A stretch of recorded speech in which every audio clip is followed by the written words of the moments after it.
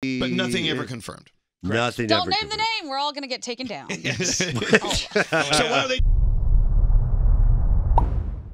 It's the 15-Minute Morning Show podcast with your regulars in the house. There's Gandhi and Scary and Scotty B and Froggy's here. Hello. And there's Danielle and there's Nate and our guests are here.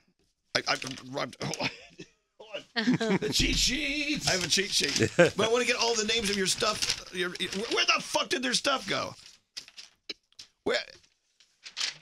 Thank you. The authors of the book, Stuff They Don't Want You to Know, and of course the podcast with the same name. Noel Brown and Ben Bolin are here. Thanks for coming in.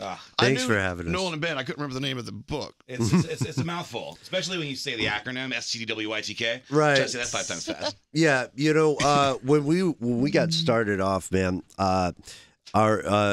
me and our pal Matt Frederick, who sends his regards to everybody. Hi, Matt. We thought we would be fired within 2 weeks of creating this show, and if we could do it all again, right? No, we would have picked a much shorter name because Stuff They Don't Want You to Know just cost us all so much time to hear. Sure. I like it. Yeah, I like it too. And I Oh, think thank you. If Thank it's too much for you to figure out, then maybe it's not for you. Yeah. Yeah. It's also very clear what the podcast is about. I think so.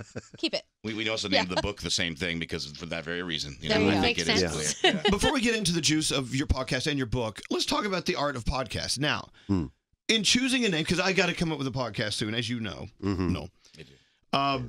In choosing the name for a podcast, it shouldn't it just be what it is, rather than some weird word that may or may not mean anything. Yes. Oh. Yes, I like the idea of KISS. Keep it simple, stupid on some of these things, right? Sometimes you'll hear someone fall in love with a word, and they'll say, well, this podcast is entirely about my opinion of movies from the 1940s to 1973. For some reason, that's the hard cutoff. Very specific way. Right. Yeah, I'm like, hey, well, what's the name of it? Podcast probably. And exists, they're by the like, way. it's called Aggressively Saturnine. Yeah. Why? Why? Right, why? We're just spitballing here, guys. Yeah. I'm glad they named it that, so I know what not to listen to. Yes, Think about it. Even the little tile, that's what they call in the industry. They call it the little art. They call it a tile. Little thumbnail. And when you look at these environments like iTunes or Stitcher or whatever, you're looking at a sea of these things. So you better be clear visually and the name better really quickly give you an idea of what you're getting into. Otherwise, you're just going to move on. Okay. Short now we know. names. I guess that makes sense because there's so many things to choose from. And if it's not doesn't hit you right away and it interests you, you're like, move on. If I could go back years ago and just get every single one-word name, I would. You know what I mean? I'd go down those domains. I'd be like, whoops is a good one, right? That is a great one. Who I don't know whether there's a podcast called Yes with an exclamation point, but that was a great idea. Risk, actually, like the game. Yeah, no, Risk is great. It's a storytelling show. I got to say, I heard your previous segment where you were talking about the game of life. Right. Definite little cars. Life with little Yeah. pads. It's a We big part of were it. fighting about that in the green room. You described it as your first role-playing game. Yeah, very much so. Oh my gosh, What were the ones after?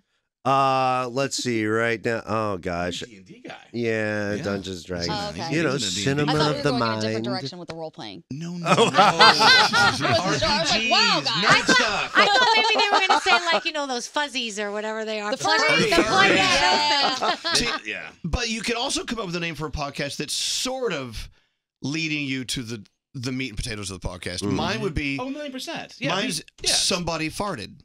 All right. I like that.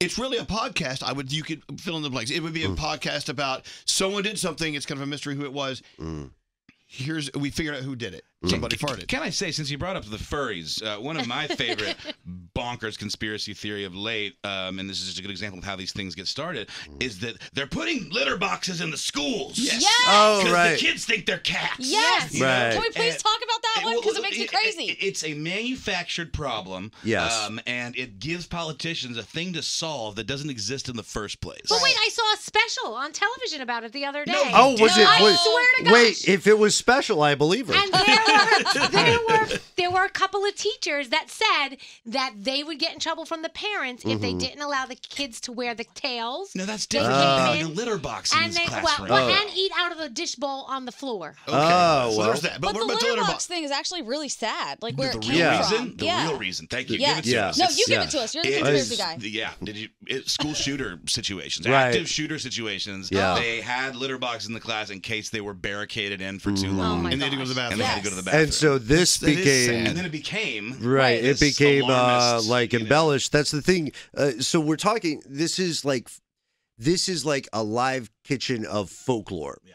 Conspiratorial thought. Game of Very telephone, Very. too. So we're on the show, the podcast now, so I can say it. America is fluent in conspiracy. Right. It was created by a bunch of people, very imperfect, who got together and said, let's conspire against the status quo. If you look across all demographics, whether or not their parents are practicing Christianity, you will see one of the first things children learn here is a conspiracy theory. There is an overweight, pardon my Freudian, overweight white man who, if you are good, will break into your house at night. Yeah. And once a year, and he'll leave you some stuff. And if you are bad, he'll leave you stuff you don't like. And Right. that's a conspiracy, right? And we don't no one wants to be the person who rocks up to a 7-year-old like the smoking man in X-Files or Rod Serling. You're being lied to, and it's like, kid. have you really thought about how that man gets around the world? You know? No, my Like- parents did that. Yeah, your parents ruined it for you. I never believed it because they were like, I mean, this is the podcast, we can talk about it, right? I think this podcast Okay. might need something at the beginning. Yeah. Not then. safe for Right. children. Yeah. Right. Not safe for Not safe yeah. for kids. Yeah. My parents said, why would we have you believe in this fake person when we're the ones who give you the gifts? You need to be good to us We want all the year. credit. They want the credit. They were like, F that noise. That I is think not you're real. all crazy. I believe in the magic, and I don't give a shit. No, I believe in the spirit of Christmas. Don't get me wrong. The Oh, we spirit got a of Santa goodwill. truther over here. All Santa all the time. Santa truther. No, the concept of Santa is lovely, but it is kind of the big lie, you know. Well, then- and it teaches yeah. kids to distrust Right. as well, which Exactly. is weird. So It's you grow up, counterproductive. you grow up, right? You grow up and you get in a situation where you see someone later who's saying, well, I reject this idea, because there was a point in my life where everybody spun me a story, and you're like, well, why? Most people are incredibly intelligent if given the access to all the information, right? Most people will be impressively smart. So you can't blame them for feeling a little burned. Yeah. You know what And I mean? Also to apply that distrust to other things. Feeling burnt. Yeah. This thing makes me feel burnt. But also, Right. just the word conspiracy was also kind of used. Ben always refers to it as a thought terminating cliche. Right. It's a word you attach to something to discredit it. Right. Mm-hmm. Right. And that's another American invention. It's a roadblock. It's a dead end. Yes. Well, that Yes. can't be true because of this. Okay, Yeah. well, you're not going to believe what I have to Yeah, say the about second it. you don't believe what everybody else believes, they just kind of Yeah. Right. marginalize you and go, Conspiracy oh, yeah, that's just theory. a conspiracy. Yeah. And then you're obviously like, well, that guy's an idiot.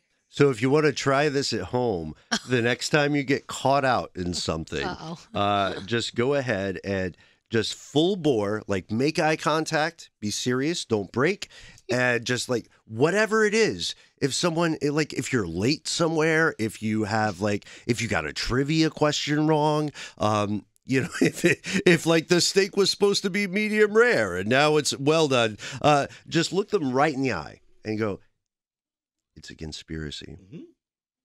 And don't explain it. Mhm. That's the key. Never Then just explain walk it. away, Yeah, you know, yeah. yeah. Just like it's too Oh, that's deep. a mind F. Yeah. right. We're all right. about those on stuff they don't want you to know. Well, okay, let's talk about it. The book, of course, and of course the podcast. And how many podcasts have you done? Do you have a number? Like Oh a count? gosh, we 1,000? hit over Wow. thousands. I don't recall. You know, Which yeah. topic did you tackle that actually opened the floodgates? And you were a little surprised, maybe, but okay. That you were like, oh my God, these people really? This is what tickles them? There are several. So I would say, not to speak for you, Speak. our pal Matt Frederick. I think one of the things that was really close to us. We're just without getting political. It doesn't matter what administration we're talking about. there are a lot of terrible things that have been orchestrated by Uncle Sam, by governments around the world. You know, we don't live in a glass house; we live on a glass planet, right? So things like things that sound so unbelievable. You think there's a screenwriter. It's big screenwriter energy. Totally. Someone said, "Hey, what if psychic powers are real? And what if the Russians are good at it?" And someone else was like, "Oh, snap. Yeah. We should do like, we should forget, forget discrimination, forget inequality or poverty. Let's throw millions of dollars at this. Like maybe people can read minds." We'll train psychic spies, you know. And they found some interesting stuff. That's the weird thing. See, I remember reading about something like this, and it may have been this same exact There are thing. various flavors of it, but the main one was it Stargate. Do you remember that? Yeah. Project Stargate, MK Ultra Yeah. is the umbrella under which What was Project Stargate? Project Stargate is the idea of astral projection. Yes. So Remote the idea, viewing, you know. and you all are dressed perfectly for it. I don't know Are if we? this. Being Yeah, comfy is we got the key. Is a key part. comfy of sweaters. We got some projecting. pajamas going on. So the idea was that one could create circumstances in which a person would enter a meditative state, and they would be able to project their consciousness to another room, Right. another part of the planet. Yeah. And then they got wild and they were like, "Oh, let's send them to Mars millions of years ago." And there's tapes there of somebody kind of describing what they're seeing. But we interviewed this guy, fascinating dude named Russell Targ. Oh, who yeah. is like a scientist first and foremost. But he's a scientist that truly believes that this stuff is real and that he can teach you how to do it. Egon Spengler from Ghostbusters was based on this guy. He even looks like him. He's got the wild hair and stuff. Yeah. But he was one of the most fascinating interviews I think we've ever done, in my opinion. And so this opened the floodgates. People are like, Part of yes, it, they yeah. wanted to be a part of this. Yeah. And of course, I'm sure a lot of times these things would go down political roads, and you're like, no. We try to stay relatively apolitical. I And you should. There's certain things you have to say when you have like a fascist in office or whatever. But we do try. We do try not to, go down particularly political roads because we just want to discuss things and be even-handed about it. It's and end of conversation. It is for some people. It just yes. ends it. So it's a thought-terminating cliche, It sure just like the is, phrase yeah. conspiracy theory sometimes. what's up, Garrett? So a conspiracy that I was talking with my friends yesterday, the whole FTX situation. Oh, I want to yeah. know more about the conspiracy. Yeah. Well, the conspiracy that he was supposed to go testify in front of Congress, and the day he was supposed to go testify in front of Congress about was everything, arrested. he was arrested. So now he's not testifying over that. And they too. said it was a joint Bahamas, right? Yeah. Bahamas and United States decision to get him arrested over there. Yeah. But it also kept him off a plane coming here to testify. He was going to testify to what end? What is the the theory? The conspiracies that everybody has been talking about, and especially my friends, were that a lot of those political figures he would have been in front of, he was going to call out in front of everyone. Yeah. Sure. And where did that billions of dollars go? And That's interesting. Yes, he funded. He threw quite a bit of funding into both of the political parties on this sort of false divide. Which is usually what mega rich people do. They Of give course, to you wanna both hedge because your they want bets. to know, Come on. hedge your bets. Really? Oh, yeah. big time. I love quite that. often. Yeah. And also, it depends. Whether Republican or Democrat, it's kind of the same hand. In a glove. Fingers on a fingers hand. on a hand or Yeah. whatever. But like another crypto thing that's interesting is like all these celebs that are going down for pitching these bored apes. Right. And now it's Yeah. like, Yeah. you were like shilling for this Yep. thing, and it was not disclosed that you were like, selling a product. Right. And so now, like, I think Fallon's in trouble. There's a bunch of people that are in trouble. I feel like they should have called it Bored Ape. That's just Yeah. bad marketing. Make the ape do something interesting. Yeah. You know? I don't know. Like, look, that's a different rabbit hole, I guess, or an ape hole. The or whole whatever. crypto collapse is fascinating, and that's going to be fodder for this kind of conversation for many, many What years Also- to about come. the crypto billionaires who are just mysteriously dying? Oh, well, let's remember. There's a lot of stress in that game. I can see they get stressed out. Yeah. They got stressed out and they died. I can't Done. wait for the 2023 edition of the board game life, right? How does crypto work? You know, you spin the dial, you get crypto. You don't know if it's terrible or great. Also, let's keep in mind that the purported inventor of Bitcoin, of the blockchain concept, remains unknown to this day, such that we, the public, don't know whether it is a person, a group of people, an alphabet soup agency. The blockchain technology, I think, is amazing. Viable for a lot of things. Yeah, but several names have been thrown around. Yeah, and some thoughts as to who. There's this one guy from Asia, right? I think. Yeah, I mean, he was on the list. I was reading. Satoshi, but nothing ever confirmed. Nothing. Don't ever name confirmed. the name. We're all going to get taken down. So why are they dying? Conspiracy. Why do you think these people are dying? Well, mainly because people die. Right? Like, I think it might be a bit of a Wow. false equivalency. I don't know. Like, I don't know if people are being like taken out per se, but like, yeah, there's It a lot can't be of stress. one big coincidence, No, though. no, you're right. They're I all honestly- young and healthy. The 4 that have passed, shockingly, suddenly, as soon as this collapsed. is it like Russian style? Are they don't know are they enough having about this, unpleasant actually. I need to dig conversations deeper. with So, third-story windows? The last one actually tweeted, "If something happens to me, I did not do it." Oh, and boy. then he died. But Okay. his friends are We saying, should tweet that every day. I know. yeah, just in case. Just for the chaos. Yes, to cover the Yeah, bases. but some of his friends are saying yeah. he actually had other issues going on and he did have some mental health problems, but he was convinced that somebody was going to take him out and then he mysteriously drowned. Well, that's sort of like what happened with John McAfee. McAfee, yeah, and he yeah. had, like, that's a very similar thing. where he says if Cybersecurity something guy, right? happened, yes, Okay. but Yeah. totally bonkers. Like, tried to stage a coup in South America. I mean, like, just like a really weirdo, Fun punchy guy. character. Yeah, I hear he's fun at parties. Really into guns and cocaine. But look, we've really spent a lot of time, and we're done, by the way, but not yet.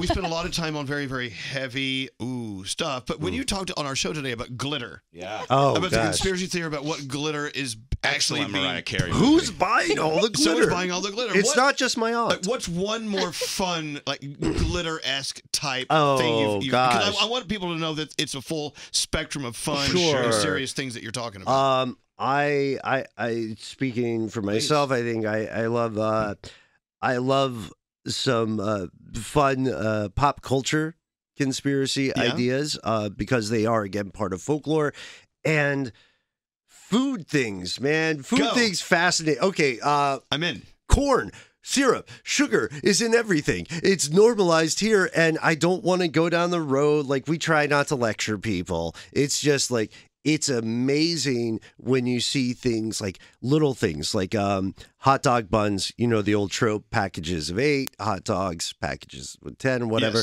Yes. There's a guy named Edward Bernays. He is the reason that people eat bacon in the morning. Yeah. Yeah. It was a Propaganda. byproduct. It was trash meat. Nobody wanted it. He figured out how to sell it to the public as you got to eat this stuff for breakfast. You're going to love it. He's a Sith Lord, father of public relations. I very much wish I could have met him before he passed. Propagandist, essentially. I He mean, wrote yeah. the book. He wasn't super creative with the title. It's propaganda, and it's not like a bad one in his mind. So he goes to the beech nut company, hires him to get rid of all this trash work, and he says, "We're not going to do ads. You know what we're going to do? We're going to I'm going to ask some doctors a couple of questions. I'm going to phrase it in such a way that they would be, not to be too crass, they would be dickish if they don't agree with what I'm saying." Okay. And then he simultaneously so he gets these answers. He makes up this front company of concerned authority figures of America. And he publishes this full-page ad in the New York Times, papers of note. And now it's not an advertisement. It's a public service announcement. It is the birth of 9 out of 10 doctors recommend. What? Bacon? Really? And it started with bacon? It started with Wow. bacon. The questionnaire was leaning in a way that would make these doctors give answers that make us think that bacon. Yes. 9 out of 10 doctors say bacon. And Way they to would do go. the same thing with cigarettes, for example. Yeah. You know, I mean, Yeah. that was in the golden age of cigarette smoking. But think of Mad Men, the show. Like that's the kind of marketing we're talking about here. It's just absolute next level Sith Lord kind of 3D chess. Do you guys eat marketing. bacon? What? Yes. Okay. We were actually on Richard Blaze's podcast. It's called Food Court, where you have two buddies who debate two sides of an argument. I think I was sausage and you were bacon. You gave me a run for my money. You used my research against me. No, I did not. Have you guys tried out for Sausage is Jeopardy? clearly superior. There are just so many more options. Bacon is kind of the one thing. Sure, you can candy it or whatever, but sausage is like it's like a rainbow, a cornucopia of flavor. Have you guys tried out for Jeopardy? Oh man, it's so much harder than watching the show. I have not, but I have. Should we? Maybe. All right. I think it's a very. He's like, sure, why not? Specific type of cat that can really kill it on the tryout test. It's apparently insanely difficult. Unlike most podcasts, and yours is on average the length of what's the length of your average podcast? Oh my God! Yeah. It's On the dot, pretty much. Because you guys can go on and on and on. And I wish we do could go on. But this podcast oh gosh, is the 15-minute morning show podcast. And how long have we gone so far? 20 minutes. What? It's a record. Longest one ever. Well, thank you for having us. Noel Brown and Ben Bolin. The book is Stuff They Don't Want You to Know. And the podcast is called Stuff They Don't Want You to Know. Mm-hmm. And pick it up and listen to it. Yeah. Thank you guys. Thank you so much, guys. Thank you. Yeah.